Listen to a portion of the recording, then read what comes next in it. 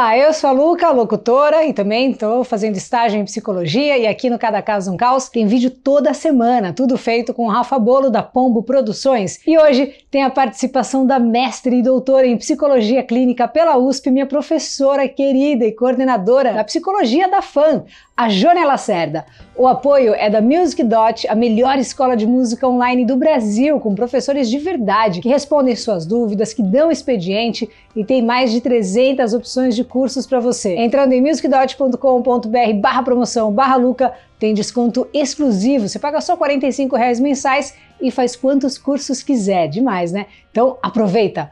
Hoje, no Cada Caso, Caos, vamos conhecer um pouco mais sobre a vida da Angelina Jolie. E que vida, hein? Angelina Jolie Voight nasceu no dia 4 de junho de 75 em Los Angeles. O pai é o ator Jon Voight, já era bem famoso nessa época. A mãe era uma garota que sonhava em ser atriz, a Marceline Bertrand. Bem novinha, ela saiu de casa e foi para Hollywood porque ela queria ser estrela de cinema, assim, de qualquer jeito. Então ela conheceu no começo ali dos anos 70 o Jon. Se casaram, tiveram o primeiro filho, James Heaven, e depois a Angelina. Aí que começa ali a treta do casal, né? Logo que ela nasceu, o pai, que era galã, pegador, né, já tava beliscando outra modelo. Tem um livro que chama Angelina, uma biografia não autorizada, do Andrew Morton. Ele já escreveu aí sobre a Madonna, sobre o Tom Cruise, a Monica Lewinsky, Princesa Diana, enfim. Ele entrevistou uma babá que até chora quando lembra aí algumas coisas que viveu ali na primeira infância da Jolie. Quando a Marceline descobriu essa traição, a Angelina tinha nascido fazia muito pouco tempo. A mãe da Angelina agarrou ali um ranço da filha porque a menina, segundo ela, era muito parecida com o pai, o que provavelmente aconteceu, sei lá, acho que foi uma depressão pós-parto, né? Mesmo porque a Angelina, na real,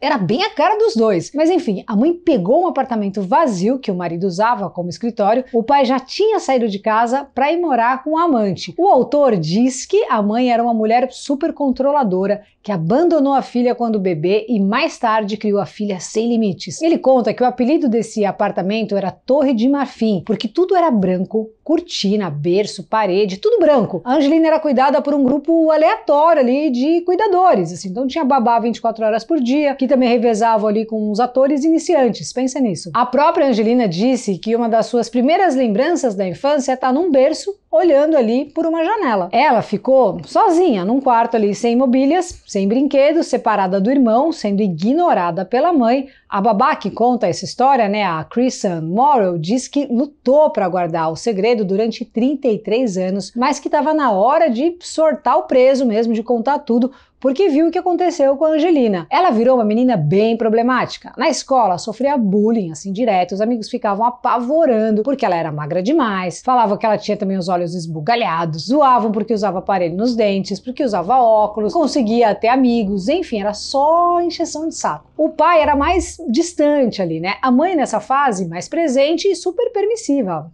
Pode fazer. E o irmão, o melhor amigo. A mãe insistiu para ela tentar a carreira de modelo. Tentou, não curtiu. Na infância ela chegou a fazer uma ponta, inclusive num filme com o pai, né, naquele filme Looking to Get Out, de 83, mas não era uma vontade assim ser atriz. Pelo contrário, conforme ela crescia, suas vontades eram outras ali, bem distantes dessa realidade. Ela criou, na verdade, uma adoração ali por sangue e por morte. Depois que o avô morreu, a Jolie quis estudar para ser agente funerária. Aos 14 anos, ela trouxe o namorado Anton Schneider para morar com ela na casa da mãe. Inclusive, eles resolveram fazer um pacto de sangue com uma faca.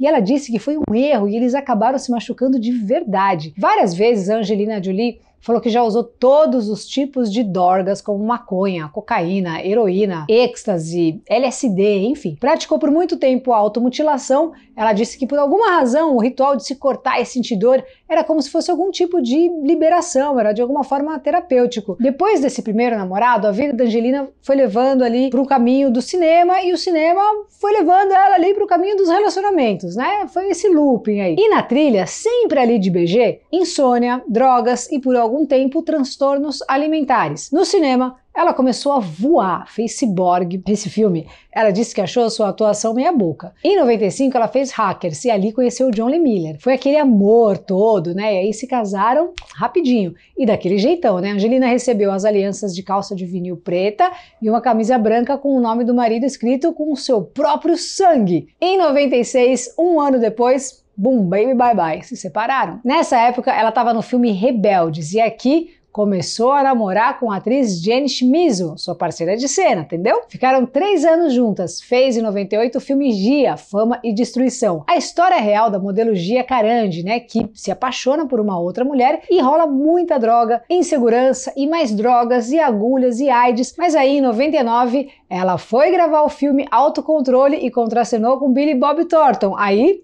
já sabe, entendeu, né? Virou segundo marido. Na época ele estava noivo, né? Mas aí ele tomou aquela voadora e cancelou o casamento para ficar com a Jolie. E mais sangue, eles usavam frascos com sangue um do outro. Aqui ela já era mega ultra famous, já tinha feito Colecionador de Ossos, o espetacular Garota Interrompida, sensacional, que merecidamente ganhou o Oscar de atriz coadjuvante. Engoliu, né, a Winona Ryder, que fez o papel de uma menina que na época ainda usava o termo borderline, e a Angelina seria a suposta sociopata. Todas as aparições da Angelina são uma porrada no peito. É uma atuação fenomenal. Dessas assim que, ela fala com o olhar, é muito louco. No filme ela faz o papel de uma garota que fica internada numa instituição psiquiátrica desde os 8 anos até a maioridade. E na vida real, 2 anos antes, ela teve um colapso nervoso e foi internada por uns 2 dias numa ala psiquiátrica. Ela foi diagnosticada com borderline, ou personalidade limítrofe, né? Para você ter uma noção, ela chegou inclusive a contratar um assassino de aluguel para acabar com a sua vida. E a parte irônica foi que o contratado não topou o serviço logo de cara e pediu 1 mês para ela pensar, meteu o deixa disso, e ainda bem, né? Porque deu certo e ela mudou de ideia. Ela contratou esse cara porque assim, ela preferia ser assassinada, porque se ela se matasse, os parentes e as pessoas mais próximas poderiam se sentir de alguma forma culpadas, e ela não queria isso. Tudo melhorou quando a Angelina conseguiu o papel para ser a Lara Croft em Tomb Raider. O pai da Angelina e a atriz Jane Fonda, a amiga da família, convenceram os produtores a darem uma chance para ela. E a condição que ela mesma sugeriu seria fazer testes de drogas todos os dias. E foi nas gravações que ela foi para o Camboja e adotou o primeiro filho. Aí, chave virou. Dali em diante, ela virou a mega ativista que a gente conhece. Bom, aí em 2005 ela foi escalada para o Sr. e Sra. Smith. Diz que o Brad Pitt já foi na intenção de mandar um How You Doing. Essa história você já sabe. Se você não sabe, por aqui tem episódio sobre o Brad Pitt e o efeito do divórcio nos filhos, com comentários da neuroquerida Blenda Lima. Mas foi aquilo. O Brad deixou a Jennifer Aniston, né? Casou com a Jolie, adotaram 3 filhos, tiveram mais 3 biológicos. Ela passou por várias, né? A mãe morreu em 2007, aos 56, super nova, por causa de câncer.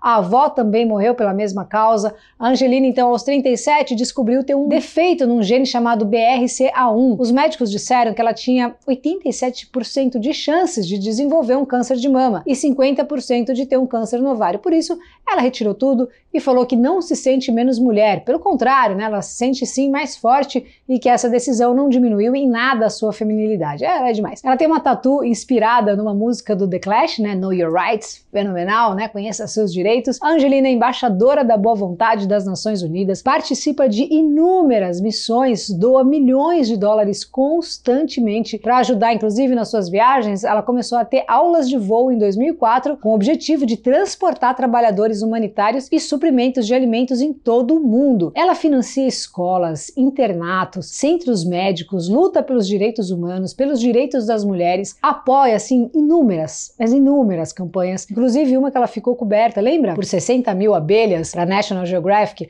Ela teve de se cobrir de feromônio e passar 3 dias sem tomar banho, enfim. Tem muito mais campanhas e ações do que filmes, por exemplo, e muito mais até do que prêmios. Dirigiu alguns, como aquele que é uma história verídica, muito bom, Invencível, já viu? É sensacional. Fez a icônica Malévola, né? E aproveita também, já conta pra gente qual o filme que você acha mais relevante, o que você mais curte, o que você mais gosta da Angelina. Manda aí nos comentários. Bom, para falar pra gente um pouco mais sobre a personalidade limítrofe, vamos ver a psicóloga Jonia Lacerda, mestre e doutora em psicologia clínica pela USP, coordenadora e professora do curso de psicologia da FAM, minha professora querida. Aliás, se você estiver pensando em fazer psicologia, eu tô indo pro último ano aí na FAM e mais do que indico, eles são demais. Eu tive as aulas de psicopatologia que eu amo com esta professora maravilhosa, ela é faixa preta no assunto, então bora ver. Fala aí, professora Jonia Lacerda, o que é o tal do borderline, né? Ou agora o chamado personalidade limítrofe? Tem tratamento? Como que é esse esquema?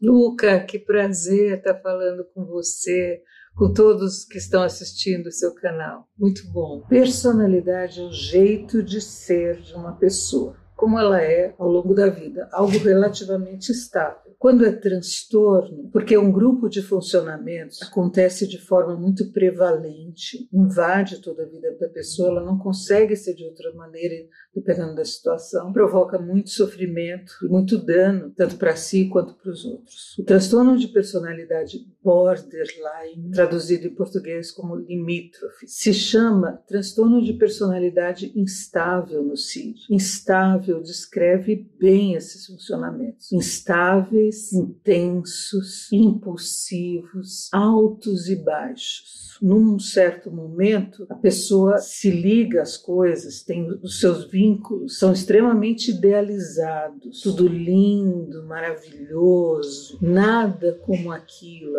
é perfeito. Nesses momentos, essas pessoas têm até vínculos de grude com os outros. Por exemplo, ligando 10, 20 dias para uma melhor amiga. Entretanto, esse momento de idealização facilmente se quebra. Num outro momento, qualquer pequena falha traz para essas pessoas uma sensação de abandono, rejeição, muita raiva, também extremamente intenso. Quando a pessoa está com muita raiva, muito decepcionada, não só com os outros, mas consigo mesmo, o que está acontecendo na minha vida, nada tem mais a ver comigo, ela também não consegue deter o comportamento impulsivo. É como se ela se comportasse virando a mesa, pondo tudo a perder. Isso é muito típico no funcionamento borderline. Vínculos bons, relacionamentos, projetos, coisas razoavelmente amorosas são pouco cuidadas. Ela perde muito ao longo da vida. Inclusive abandona com medo de ser abandonada. Agride com medo de ser desprezada. Esse é o funcionamento borderline. Esses funcionamentos instáveis também traduzem uma percepção de si mesmo, uma autoimagem muito prejudicada, ainda não amadurecida. A pessoa não é intolerante só com os outros, mas também consigo mesma. Ela não tem ainda muita tranquilidade, né, de não ser uma pessoa perfeita, de não se julgar nesses termos 8 ou 80. As causas são várias. Nenhum quadro grave você pode dizer que tem uma causa só. Mas uma coisa interessante que as pesquisas mostram é que essas pessoas, mais do que outras, passam por decepções parentais estendidas. Passaram por situações abusivas, sexualmente, fisicamente, moralmente, foram muito humilhadas, abandonadas por alguma figura parental importante. Não que essas pessoas não os amassem como crianças, mas não conseguiram estabilidade na posição de figuras adultas junto à criança. Os tratamentos, como vocês podem imaginar, necessariamente são multidisciplinares. Muitos profissionais envolvidos e tratamentos longos, porque no fundo a gente está falando de um amadurecimento que demora muito. Uma coisa interessante é que quem permanece nesses tratamentos, depois da maturidade, depois de cerca de 45 a 50 anos, metade dessas pessoas você não pode mais dizer que tem transtorno de personalidade instável. Então são tratamentos longos, mas ao longo desse tratamento, se você conseguir proteger a pessoa dessa impulsividade e destrutividade, a perspectiva é boa, sim. E aí? Demais, né? Curtiu? Tomara que sim, eu sou suspeita, eu acho sempre legal, então manda aí o seu comentário, deixa a sua sugestão, me segue no Insta, lembrando que semana que vem tem mais vídeo inédito aqui no canal, beleza? Valeu demais e até lá!